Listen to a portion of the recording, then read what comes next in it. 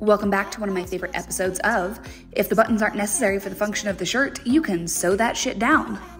Let's consider that title a work in progress. This bodysuit has a snap closure at the bottom, a side zipper, and functional buttons. I do not need all three.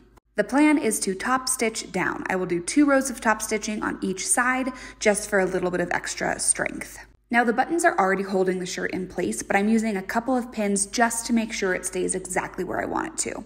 This is the foot that I use for most of my sewing, but it was a little bit too wide and it's going to hit the buttons. I decided to switch it out for a regular walking foot, which worked really well.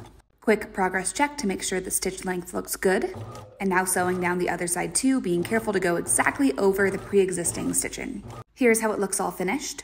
And here's how it looks on. It's simple changes like this that will make this shirt more wearable to me. Hope you enjoyed this.